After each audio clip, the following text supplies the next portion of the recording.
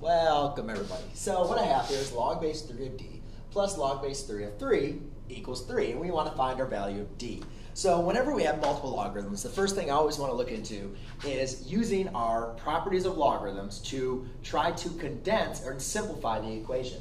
So the properties of logarithm states when I have the addition, or the product rule of logarithm states, if I have the addition of two logarithms with the exact same base, I can condense them down to a single logarithm of the product of those two logarithms. So what I can do is I can rewrite this as log base 3 of the product of d times 3 equals 3. All right, and usually we like to write, instead of d times 3, we'll write it as 3d. Now, what's so important about this is because now I have my equation written as a single logarithm. So now I can transfer it over to exponential form and see how I can solve the problem.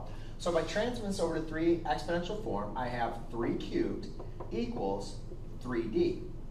Well, 3 cubed we know is 27 equals 3d.